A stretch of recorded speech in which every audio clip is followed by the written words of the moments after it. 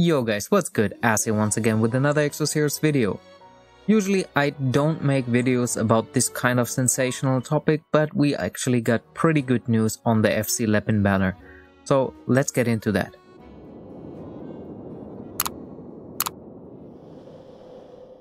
So let me give you a little bit of the story that unfolded around this whole thing.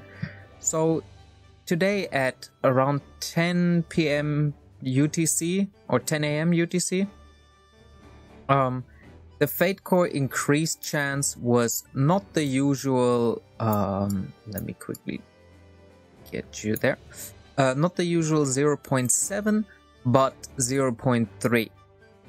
This was an error made by Lion Games, and it shouldn't have happened, but it did. They're only human, they can make mistakes too.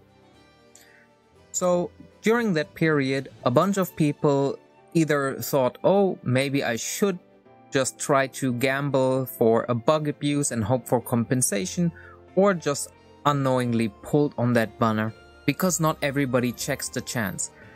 So a couple hours after this happened, I was actually not even awake during that time the whole bug happened. The whole news started hey, the chance was only 0.3, compensation, and Lion Games said, yeah, sure, everybody who pulled during the 45-minute time frame from 9:28 or 9:48 to 45 minutes later will be able to keep everything they pulled, plus get a full reimbursement for everything they pulled. So if you pulled 19 times to pity, you get 14,000 zest basically back. And you can keep everything you pulled, which is massive because that's 19 Mews, it's 2 of the mileage points, it's 10 of these or 20 of these high grade mileage, and I ran some of the maths.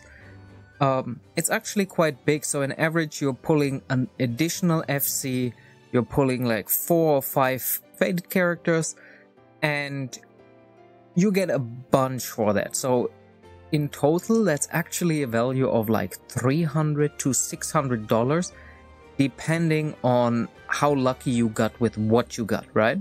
So there was more outrage about that, obviously, and it was kind of mixed, because some people said hey, we invested in this, kind of make it seem a little bit nicer that they abused the bug.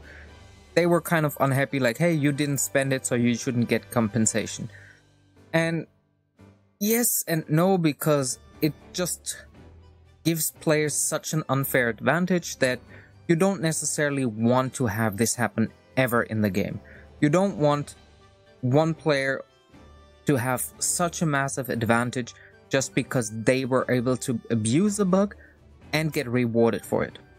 So I didn't expect any follow-up coming today, but Lion Games did a phenomenal thing. So they just posted this, which is why I decided to actually make a video about this.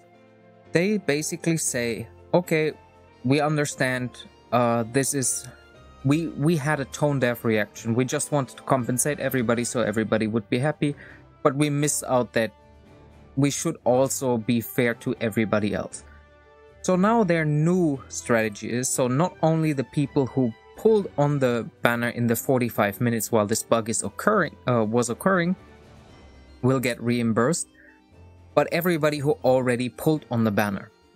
So you will get whatever you already invested. Let's say you pulled 2 minutes after they fixed the bug, you pulled on the rate up, you got nothing basically besides the 700 zest. You will get fully reimbursed up to 19 times, so basically up to pity. Everything above that, yeah, that's on you. So, but in a good news that basically everybody gets is, everybody who pulls on the banner in the next 3 days will be able to basically invest all their zest and get them back. So for me, I have 4,000 zest, and I can pull on this without having strong regrets, right? So whatever I'm pulling from here will essentially be a bonus for me. And since I need the muse, I thought, yeah, sure. That's great. And this is especially good for people who basically got shafted out by just sleeping, right? In my opinion, this shows that while line games might not have the initial correct response to things, they're not tone deaf and they listen to feedback. And maybe this can help them in the future to be more aware of these issues. Like what happens when a bug like this occurs again. Because in all honesty, this can happen. Like usually those things are just in a deploy, the number is messed up and it's done. Like it could be simple as that and nobody noticed because somebody else pushed a feature or whatever it might have been, right? It's really easy to make those kind of mistakes and not notice immediately. So what does this mean for the future for us? Because in all honesty, this is, it is kind of setting a precedence where if they do something like this, what kind of compensation can we expect? Coming from the gaming industry, I hope that this is a one-time thing and they will think about a proper compensation strategy next time where they get it right in the beginning and not have it being like this for an entire day where especially some of the other content creators already created like 2 videos, maybe even 3 with all the adjustments that come in and now they're creating a new video again. Which confuses most of the people because not everybody watches every video, not everybody is on Discord, on Facebook or wherever else they push the news. So yeah, I have sort of mixed feelings about this because this can get into a slippery slope where people actively trying to abuse bugs because they hope for compensation. And I don't want people to have like the mindset of this is encouraged to do. If you see a bug, even if it's profitable, it might not be that you get compensated right away or that there's any compensation at all. You might actually get into more trouble because bug abuse is usually like not well appreciated by gaming companies. Like every software has bugs, everything can go wrong, but if you try to profit from it in a semi-malicious way, then yeah, it's not good. So I would be careful if something like this happen again, and just wait. Oh, did we get her? Whoa, we get her. It's a fusion for me, so that's definitely great. I hope you guys will be able to pull her as well. We're just getting these summons done, and then I'm already out.